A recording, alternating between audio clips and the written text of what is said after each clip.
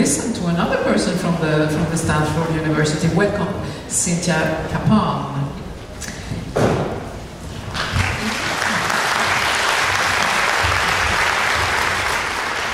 MD, of course, and a clinical professor at the Adolescent division at Stanford University. And you're specialized in eating disorders in adolescents, and that's the topic of your speech, your lecture. All right. I am so delighted to be here with you today, and I'm really grateful for Sane for organizing this. I think this is such an important topic. Today I'm going to be talking about abnormal eating behaviors in PANS and diagnosing eating disorders in PANS. I'm also going to talk about the medical problems that are associated with restrictive intake in PANS patients and the approach to treating a child with restrictive intake in PANS, and then finally talk about support from the family. So I think as clinicians, there's always those patients that you'll just never forget. And so my journey into this started with patients that I can remember from the very beginning of the time that I started at Stanford. There was this girl with severe malnutrition, and she was diagnosed with anorexia, and she was so compulsive that she was actually jumping up and down off of the toilet until the toilet broke off of the wall. And there was a pattern rug that we had going from the schoolroom back to our unit, and it took her forever to go there because she had this whole pattern that she had to go through to get back to our unit. There was a boy with picky eating who we were treating with eating disorder who was doing really well. He was weight restored, doing great, and suddenly I got this call from his father saying that his child had stopped eating and drinking, and that his child was down in the basement, and he was trying to figure out when the aliens were going to bring back his real dad, because the person who was speaking to me wasn't really his dad. There was a boy who was referred to me in the eating disorder clinic for severe malnutrition, but he definitely met criteria for anorexia. He was really worried about being fat and gaining weight, but he wouldn't swallow his saliva, and he didn't want to take a deep breath because he didn't want to be weighing more because of the breath. And then there was a boy who said that he wouldn't eat until we made his sore throat better. We checked for everything. There was no signs of strep or other issues, but he kept coughing, and we realized that it was a tic. And he said that he wouldn't eat until we stopped the sore throat, but the sore throat wouldn't cough because he kept coughing and coughing. So I was thinking to myself, like, what's going on? You know, I've treated eating disorders for so long, you kind of get the script, and these patients just aren't fitting the script for that. And then I realized that all of these patients had OCD. So I've just been really intrigued by these cases that have come up over time, and then I ended up having Jennifer Frankovich in the same place where I work, and so we've been talking a lot about these patients, and I realized a number of my eating disorder patients that I was seeing probably also had PANS. So that's how I came to this journey. So as we know, the sudden onset of restricted eating can be a major diagnostic criteria for PANS. Children can be restricting fluids, food, or both. There can be a variety of reasons why people suddenly change their eating patterns. It can be because they're actually having difficulty swallowing, because there's some sensory alteration, they're tasting food different, the food texture is altered. There can be a fear of contamination or poisoning of the food, a fear of choking or vomiting, or they may have a lot of obsessive or ritualistic food eating behaviors that make it difficult for them to eat. There have been 2 studies of disordered eating in children and adolescents seen in clinic for PANS. One is by Tofexis, Homer, Gerardi, and other individuals in 2015, and this is a published report that's out. And in addition, at the Stanford cohort, myself, Jennifer Frankovich, Brianna Pete, and Avis Chan have been looking at disordered eating behaviors and food restriction in our PANS group. In the Tofexis study, they looked at 29 patients with PANS who had new abrupt onset of eating restriction or food avoidance. Age was from 5 to 12, mean age was 9. 69% of these people were male, and all of the children had OCD symptoms. What they found was that contamination fears really seemed to be prominent in these individuals. 41% of the children were afraid of germs, another 10% here were worried that they'd be poisoned, and 14% had other fears, including fears of allergies or allergens in the food, bleach, illicit drugs, or the essence or personality of other people. They also was a number of people who had a fear of vomiting or a fear of choking. And in addition, some other characteristics of the group, 17% of the children refused to swallow their own saliva. 17% also refused to eat for at least several days. 10% expressed concern about weight or body shape. And 41% of these individuals had sensory sensitivity, though the group didn't necessarily tie it in with whether that was the reason for these children having difficulty eating. We've been looking at our patients as well to see what the eating issues are for this population. And we've looked at consecutive patients who were presented to the PANS clinic. Ages range from 4 to 18, and the criteria was also that they would meet more strict criteria for PANS. They were excluded if the time interval between symptom onset and the clinic visit was more than 5 years, or if they declined to involvement in the research that was going on at the clinic. So study population was 213 patients. The age of onset for OCD was 9 years of age. Age at their first clinic visit was 10. 61% of our patients were male, and 77% were non-Hispanic white individuals. And we found that 47% had eating restriction at their initial presentation to the PANS clinic. There were significant differences when we looked at the population with the eating restriction and compared it to the group of people that did not have eating restriction. We found that there was a significant increase in the number of people who had somatic signs and symptoms, so sleep issues, urinary frequency. There was also a significantly increased number who had a decline in school performance. 59% of those individuals did. There was also a higher likelihood of sensory disturbances in people that had issues with their eating. Also higher prevalence of behavioral regression. And also of the group that had eating issues in red, 36% of those individuals had had weight loss compared to just 17% of those who reported not having restrictions in their food intake. There was a number of reasons that the children cited for having problems with eating, and I've sort of I've outlined the details of them here on this side, but then I've also sort of grouped them in bigger sets as well. So we had kids that had issues with obsessives about food types, patterns, texture, taste, or just were picky eating or kind of adverse to eating particular types of foods. And I sort of grouped them under selective eating issues for the children.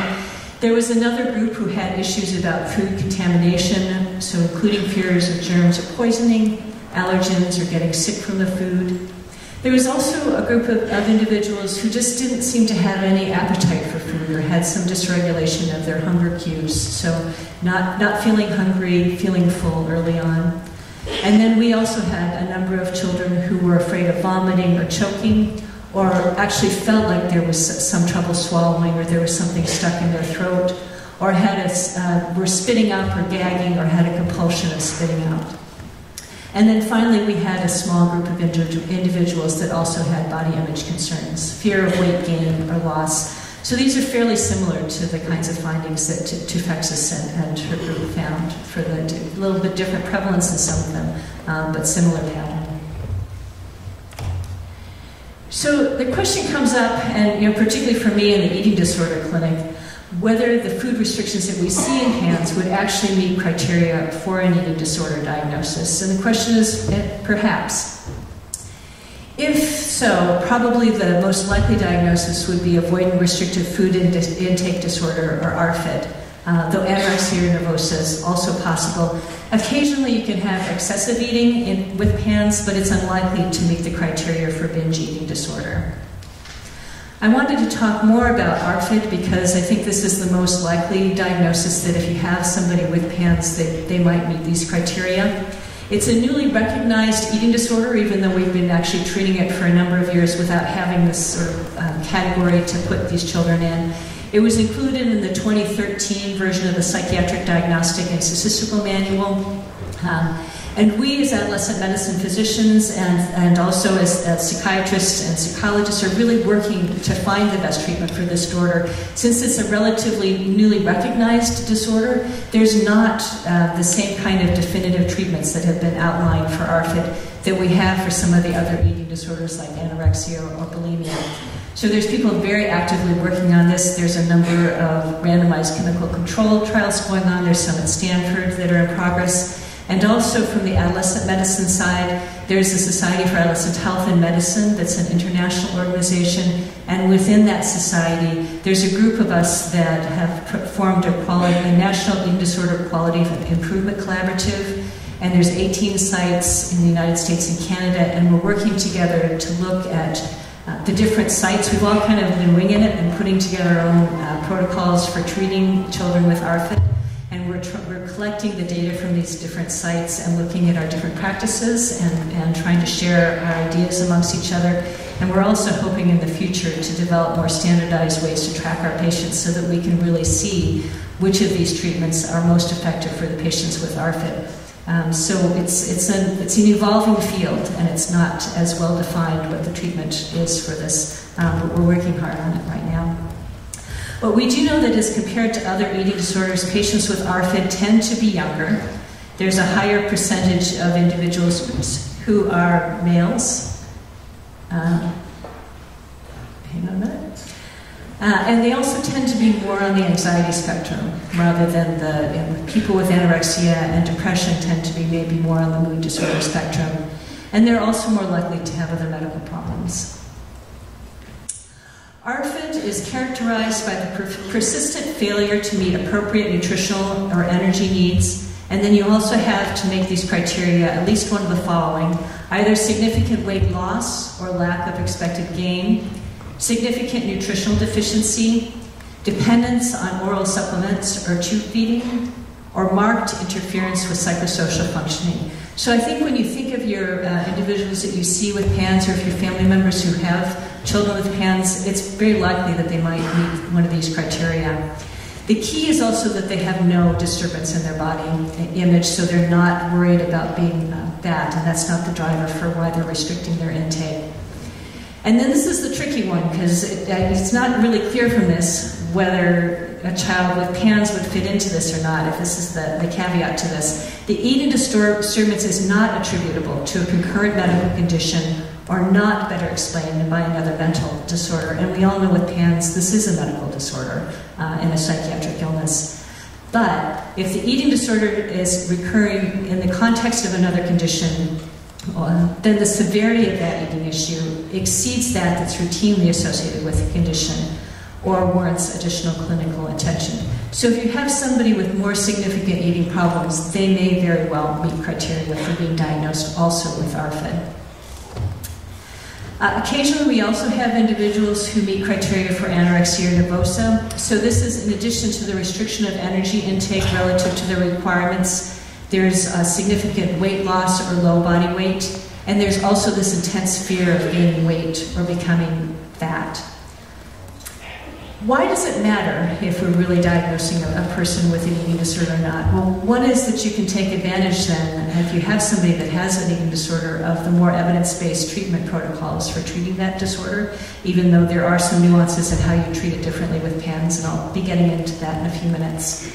And also, from my perspective, I have patients that are coming to me and people are telling me that they think they have an eating disorder, and I realize they have PANS. So I think it's also really important to get the message out that there's children with PANS who may actually meet criteria for eating disorders, but we need to pick up that they have PANS as well, and really need to get on it so we're able to provide appropriate treatment for the PANS aspect of their illness as well. And finally, even if they don't fit into one of these eating disorder boxes, if there's a child that has significant problems with eating and PANS, that's a significant problem and it needs to be addressed.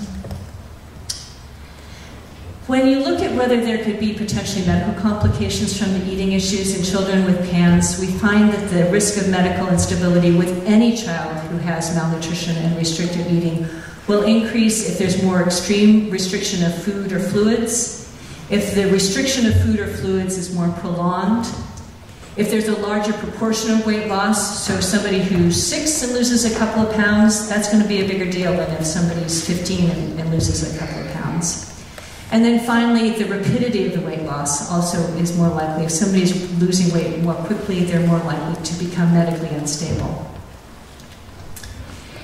If somebody is losing or restricting food or fluids significantly, they should be seen by a medical provider, and the provider should assess initially and should also be following this patient over time to make sure that they're not running into problems with this. We want to look for physical signs of malnutrition and dehydration, follow the weight trends over time, and we do vital signs. Orthostatic pulse and blood pressure are particularly helpful for individuals with malnutrition and also with dehydration. We do the blood pressure and pulse with patients lying down for 5 minutes, and then we have them stand up, and 2 minutes later we recheck pulse and blood pressure. A lot of times one of the earlier markers for children who are becoming medically unstable from either dehydration or from malnutrition is that they have a significant increase in their pulse or a significant drop in their blood pressure. Also, we check temperature. We look at electrolytes, and phosphorus and magnesium are also really important to be including as well during both the malnutrition phase, and then if somebody's become quite malnourished and then we refeed that individual, you can have something called refeeding syndrome that can be quite dangerous in children that have been malnourished. And so the phosphorus and magnesium are elements that can get abnormal in that as well. And initially we do an EKG looking for rhythm abnormalities and also for prolonged QTC or other sort of patterns in the electrical conduction that might predispose somebody to having heart rhythm abnormalities. So the medical complications, all organs can be affected by restriction of food and fluids. The changes that we see in the heart rate, the blood pressure and temperature can be due to malnutrition, dehydration, weight loss, or vomiting. And the orthostatic pulse increase in blood pressure and drop is quite common. It's also important to notice that the patients, even if they're normal weight or even overweight, can develop the same medical complications as children who are underweight if they've had significant restriction or weight loss. You can envision it if you're not getting enough nutrition or energy, it's kind of like you have this hibernation response that happens, and just like bears when they hibernate during the winter, they want to really conserve all the energy so that they're able to make it through the winter. And we see the same thing in children who are malnourished. There's a lowering of the heart rate, there's a lowering temperature and lower blood pulse. And this is all actually adaptive. It's a way that the body conserves energy so that somebody's able to survive over time. The blood flows primarily, you want the heart to keep going, you want the brain to keep going. Hands, feet, they're kind of extra. You don't really need to focus on that, so the body's really focused on the most important organs. And in particular, growth and development's put on hold. So we see potentially loss of menstrual periods, and over time also there's a stunting of height if people remain malnourished for a more prolonged period of time. Dehydration is also a very serious condition for children, and it can cause inadequate blood flow to all of the organs. With the brain, the most likely symptoms might be dizziness or fainting. The heart and circulation can also be affected, so you can have a rapid heart rate with that, low blood pressure, and potentially collapse. Kidney and liver can both be damaged by a lack of perfusion with that, and ultimately you may have failure of the organisms. And if not reversed, dehydration can cause shock, coma, or even death. The approach that you take with restricted intake in a child with PANS is you want to seek expert care for the PANS symptoms, but also for the disordered eating if it's significant enough. So your team might include a medical provider, a psychologist or psychiatrist, dietitian, and an occupational therapist or speech therapist, or somebody who might be used to working with children who are having sensory or taste or issues with food intake. And if the symptoms are significant, you might have actually 2 groups of people, 2 experts working with the child over time. If children are severely restricting their intake or become medically unstable, they might actually require hospitalization for medical complications and treatment of those. With the PANS patients, first and foremost, one of your biggest priorities is to treat the underlying infection or inflammation. And then fortunately we have this expanding evidence base of information that we can use to talk about treatments, and I'm looking forward to the later parts of this conference so I can hear more about some of the treatments that are being used now. And then if the obsessions or compulsive activities are interfering with eating, psychiatric medications may be helpful. I've talked with the psychiatrist in our group, and she's noticing, and I don't think there's any sort of evidence that's been put out to this, but she just feels like when we have children that are admitted to our inpatient eating disorder unit, she notices that for the children that have PANS, it seems like oftentimes they'll actually respond quite well to some of the psychiatric medications. We tend to be fairly minimalistic in using psychiatric medications with our children with eating disorders, but she's actually more inclined to use it with children that have PANS because she's seen that it's made a difference that's been fairly significant for some of those children. And then also, if somebody's significantly malnourished, they might not have the same response that you would want for psychiatric medication. So over time, getting somebody to be in a more appropriate place nutritionally might actually also have a significant improvement in some of their psychiatric symptoms, just alone apart from that, and also make them more responsive to any medications that are used.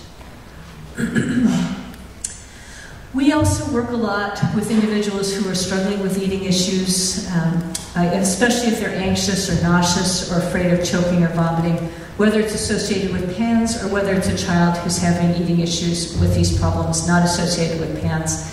And we've found that there's a couple of key things that can be really, really helpful with these kids. We have an occupational therapist who's terrific at working with our children, and she works a lot just on posture and breathing and relaxation with the kids. And what happens when somebody's feeling like they're going to be vomiting or anticipating vomiting, there's a whole change in posture. You tend to go forward more, you tend to hunch up more, and there's this whole sort of circuit that gets activated where the body is like ready to be throwing up.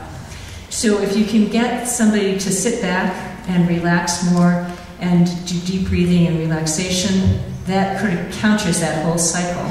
And it can actually, in and of itself, help decrease the nausea and the likelihood that the child might be vomiting. So she has all of our kids that are working on these issues in the hospital to be sitting in a chair, to be doing their eating, feet on the floor, trying to get them to relax as much as possible. And a lot of fun, and patients and families actually find that to be very helpful. Other interventions that we use with that, there's some acupressure points. There's one that you can use. You're supposed to be able to do 3 fingers. She does it better than me, but I'll give you the highlights. 3 fingers, and then you put your thumb here, and there's an area that's an acupressure point that you can do some circular motions to, and some patients find that really helpful. There's also an anti-nausea electrical stimulation band that we use in our inpatient unit. It gives these, it's the same sort of idea as the acupressure points, but it provides electrical stimulation. Some patients love it, and it makes such a difference for them, and they get huge relief from the nausea. Other patients, it just drives them crazy. It's this little thing that buzzes, and it doesn't work for them at all. We have one a couple that we bought for the unit, and we lend them out to patients so that they can try them and see if they're ones that get helped by it, or one of the ones that just really doesn't like it at all. And then the families, if it's working for them, can buy it themselves. They're pricey, but if it's somebody that it works for, it can be a worthwhile investment. And then aromatherapy can also be really useful. Things like peppermint oil. There's certain scents that some children find really helpful, and that can help them with their nausea. We also have some children that really benefit from behavior modification plans, so seeing things that are really concrete goals. A lot of times it's just so discouraging, and the families feel really discouraged. They come in with a child that just doesn't seem like they're eating anything, and the child themselves is very discouraged as well. And so if you have really clear incremental goals that you're able to put down for a child, they see themselves, and you want the goals to be ones that they can really achieve. And then that success builds on itself, and it really empowers both the child and the family to be able to see that, yes, they can expand what they're eating, and yes, they can be able to get the nutrition that they need. And that can be very empowering for everyone there. The approach that we use for feeding individuals that have difficulty with ARFID in general, and including the children with PANS with intake issues, are to be flexible in the types of foods or fluids that are provided. Not eating is not an option. We need to get nutrition in somehow, but it's okay to drink your nutrition. It doesn't have to be food in the beginning. And with many patients, we find that liquid nutritional supplements are very helpful.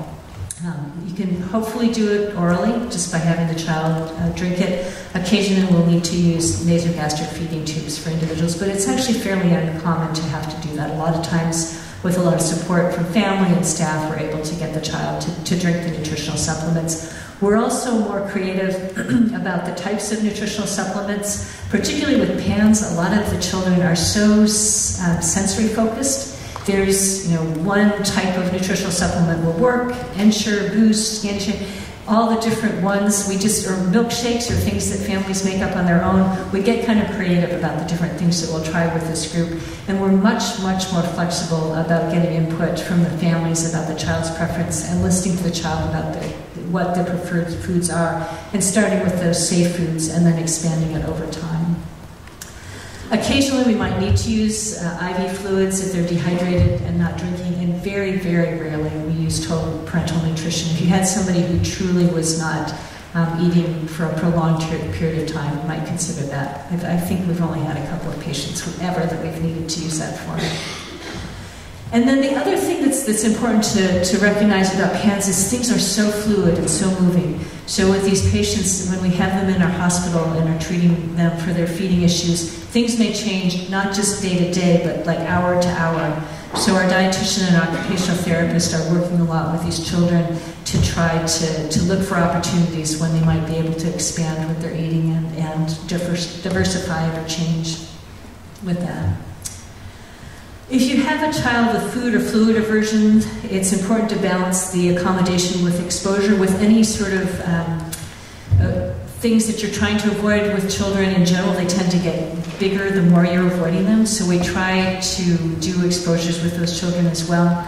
But we start with safe foods and then use the liquid nutritional supplements if they're necessary, and then progress to gradual exposure to foods or situations that can cause fear or anxiety within a framework that's supportive and encouraging incremental progress.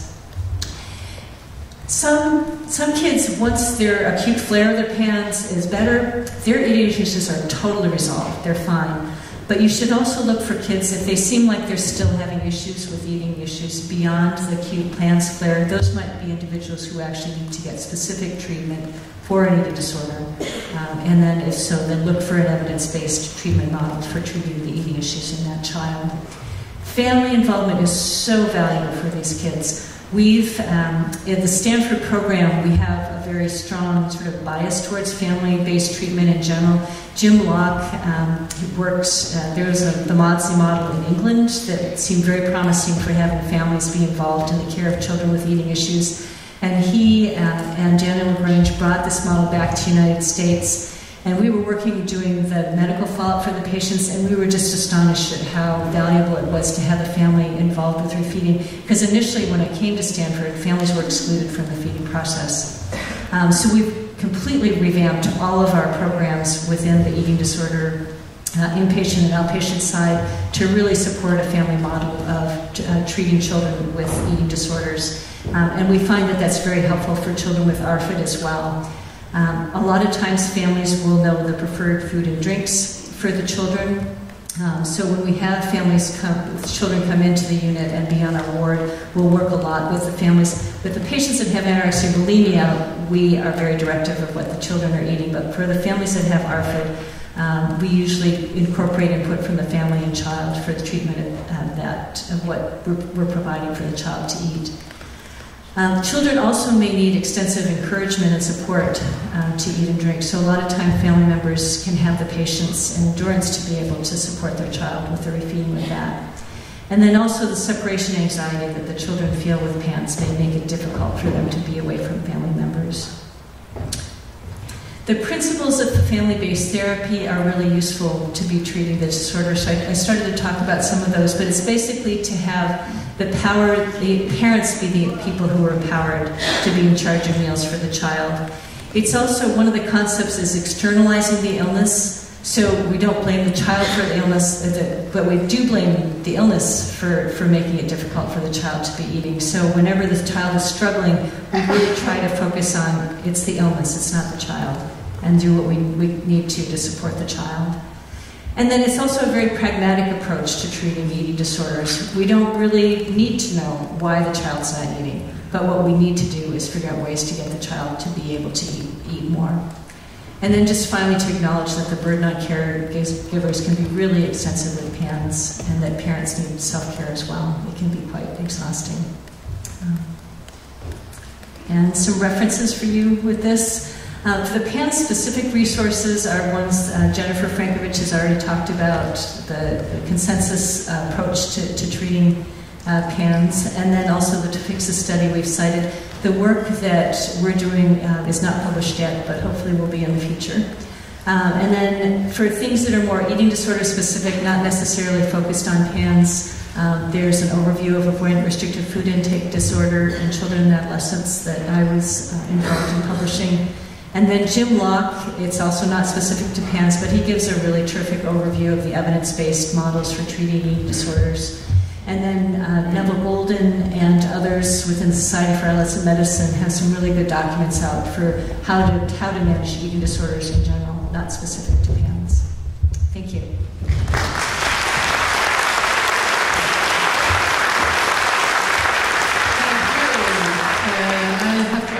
Does this mean that most of your patients are hospitalized? No, we've got in our program, most of our patients are actually treated as outpatients. And there's a small set. In our program, we have outpatient psychiatry and adolescent medicine clinic. And then for children who are acutely medically unstable because of their eating disorder, we hospitalize those patients.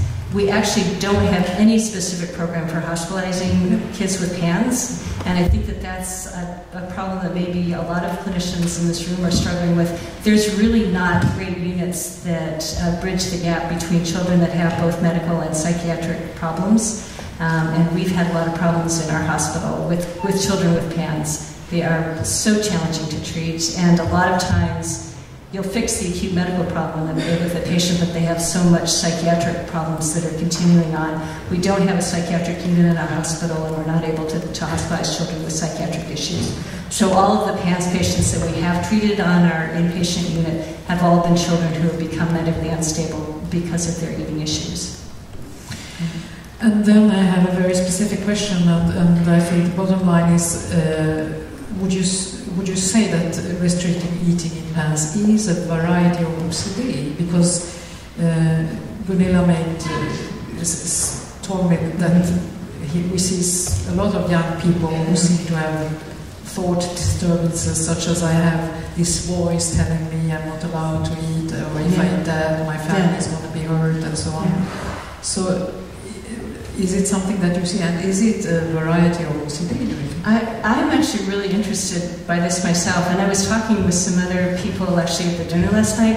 I haven't actually, all of the patients that I've seen who I think have PANS have OCD as an issue. I've never seen a child that I thought has PANS where I've just had the eating issues. They've always had OCD. But I've also been really struck by how subtle it can be to pick up the OCD in patients. And it's not, a lot of times the children are thinking about things and I have no idea what they're thinking about, and then over time I realize, oh, that must have been something compulsive that was going on that was getting in the way of them being able to drink, or there's some pattern or ritual that they had to do before this. So I've been really struck at how subtle the compulsive symptoms can be of this. And I'm not sure myself. I think it's a really interesting area to be exploring. When you assess the patients, well, you gave us a list, but what made you think of PANS? So what I needed, you know, all of the patients that I see, they're coming in because people think they have an eating disorder. So what triggers me to look for, geez, I wonder if I've got a PANS patient here, is if I hear that there's a history of OCD, that's a big, major red flag. Then I really try to delve more into looking for that. I took a sabbatical time and I worked with Jennifer Frankovich in her clinic, so I got to learn all the tricky things that she does on the physical exam, so I've incorporated that into my physical assessments that I do on the new patient. And I've actually found a number of patients, particularly with the more choreiform movements that I'm finding on exam, or I'm finding some signs of rheumatologic issues, back, you know, the joint pain that Dr. Frankovich was talking about. I'm incorporating that into my exams now. I didn't used to do that routinely. and also asking about some of the more rheumatologic signs that she was noticing in the history for the patient. I'm also doing a better job with my family history and asking about rheumatologic disorders in the family, other psychiatric illness in the family, and autoimmune disorders in the family. So that's really changed my practice. I think another of the big flags is just when I see something kind of bizarre in the patients. If I have a patient that's not breathing because of the Waymore, that's not a typical thing that I see in my patients. So if there's ever anything that seems a little bit off, then I look more for PANS. And then also, you know, the people that I work with on the inpatient unit that work with patients, they'll come to me and they'll say, you know, this child's not responding the way that I think that they should be to the treatment that I'm doing. Can you go in and get a little bit more history? I'm wondering if there might be something else going on. And for some of those kids, they've had PANS as well. One of the conclusions I made when listening to you is that there probably are a lot of undetected cases of PANS at eating disorder clinics. Yeah, and some of the cases that I showed you in the beginning, you know, that was way before we knew about PANS. And in retrospect, I think, oh my gosh, I bet that child really had PANS. And then the last question, maybe, I know we don't have a lot of time, but I know Jennifer Frankovich was talking about it, and you said also that the main patients are in majority, the percentage. Well, you know, I'm an adolescent medicine physician, so I know PANS is basically like a childhood illness, but I see, and I think that the other problem that I have is, you know, Jennifer's getting patients that are sent to her, new onset patients. I'm getting patients that have been sick for a while. And so I'm also finding, you know, it's probably more complicated to be treating the kids with eating issues. And when I talk to families, I'm finding that, yeah, they've got eating issues now, but I look back in time and you can see that they probably as childhood, and during childhood, actually had episodes of PANS before the time that I'm seeing them in the clinic. But yes, my focus is in adolescent medicine, so it's a different population that has probably already run through. Yeah, but why are males in majority? Do you have, why are male patients boys more than... Oh, males than females? Yes.